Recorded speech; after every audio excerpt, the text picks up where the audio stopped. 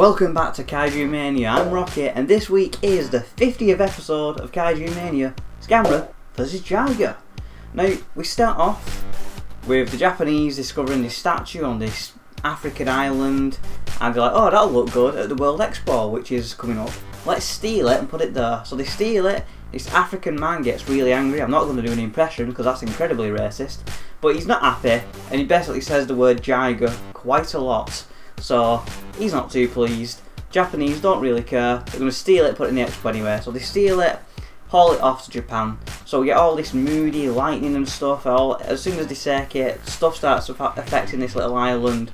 When out of the rocks, lightning strikes, I think, and then Jiger pops out. Now, Jiger, considering this is a Gamera film and everything has been looking like crap so far, it's probably the best looking monster they've done so far. It's got this big head. It kind of looks like some kind of demonic Triceratops wannabe kind of thing. I don't know, it's got some kind of dinosaur influence anyway. But yeah, I'm quite impressed with the look of it actually. So, as you do, as soon as Jiger arrives, Gamera gets wind. He's like, right, I need to go sort out trouble. I am the champion after all. He goes, throws down his belt, says, you, me, last man standing match. And yes, it is another last man standing match. And we know how it worked out for him last time, didn't we? He lost. Anyway, Gamera versus Jiger, heavyweight title, is on the line. So Jiger has got a special power. He's got telekinesis into his hands. So he wills, he uses the force, grabs a rock, throws it at Gamera. Doesn't really do much to be honest. Then jumps at Gamera, but misses. Gamera then grabs his arms, flies up into the sky, throws him on the floor, goes back down, gets him again, throws him onto the floor. I think, oh, strong start here. But then Jiger has a secret weapon. He can fire spikes out of his spikes. So his spikes fire spikes, and he goes through the elbows and the knees of Gamera. So Gamera is well and truly done. Gamera can't do anything. He falls back. So how can he get up if he can't get these spikes out of his limbs? The answer is he can't. So he's there on his back flailing. The referee starts to count. The referee's counting. He's doing the 10 count. Gamera can't get to his feet in time. The referee counts to 10. And we have a new heavyweight champion, Jiger. Jiger's heading for Japan. They've currently got the statue on the boat at the moment, but they just get to Japan in time, getting it onto a plane. They're going to take it to the expo. So Jiger is streaming along the sea because he can kind of fly bursts of flight anyway. And the captain of the ship looks out of his window and he's like, oh shit, Jiger is coming. Then it cuts to Jiger going through the side of the ship. Now if you're looking over there and something's coming over, it doesn't make sense, does it really? But anyway, they look straight ahead and then Jiger goes through the side of the ship.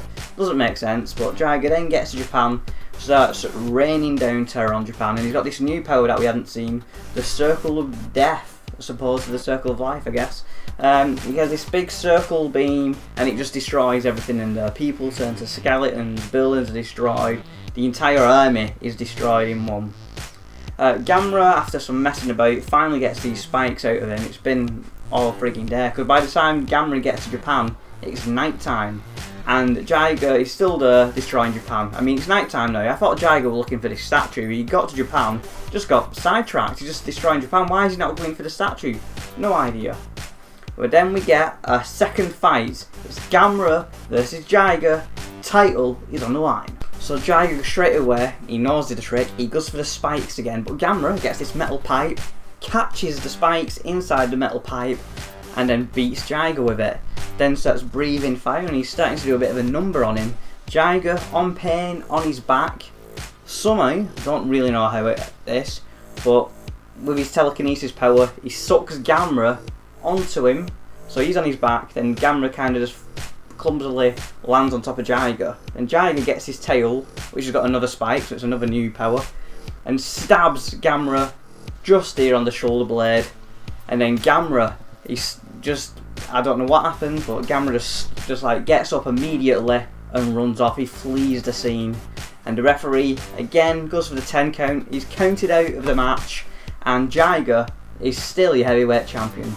If you think about it, it's the exact same what happened last week. Jiger then finally gets the statue, picks it up and throws it into the sea, because reasons. I mean, if Jiger just didn't want to be near the statue, why fly to where it's going? Why not just fly on the opposite side of the world? Because apparently this statue keeps Jiger in his place.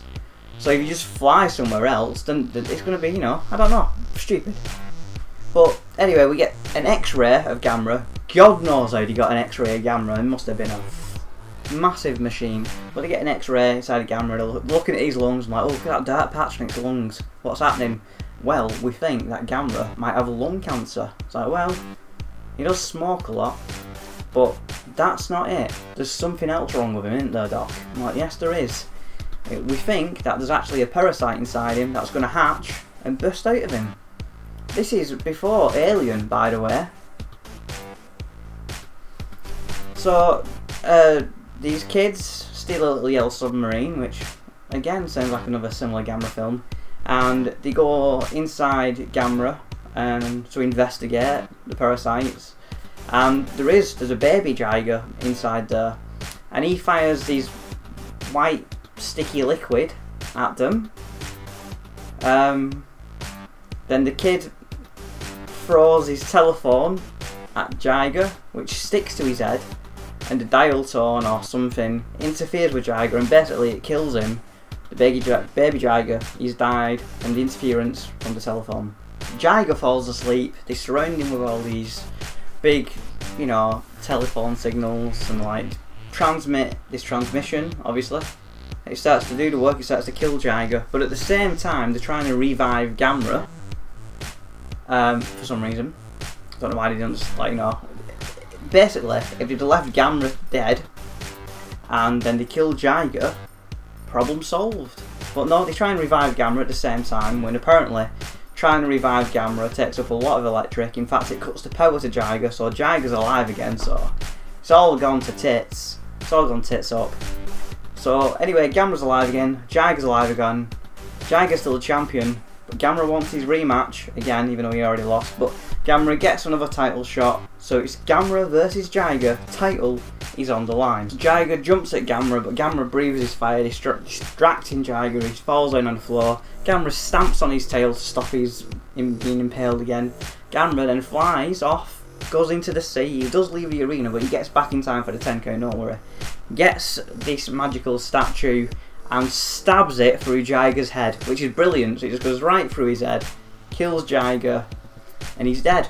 So your new heavyweight champion, Gamera. Gamera then gets the statue, gets Jiger's dead body, flies off into the sunset. And that's it. That's how we wrap up. So do I recommend this film?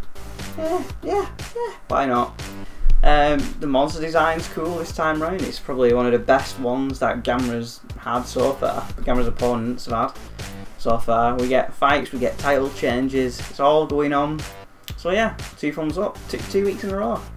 And yet they put Gamera vs Gaius as one of the best films they've ever done, and it was shit. Anyway, remember, share, comment, subscribe, all that good love. Join us on Thursday. I'll give you 5 monster-sized facts about this film, and join us on Monday for Gamera vs Jiger.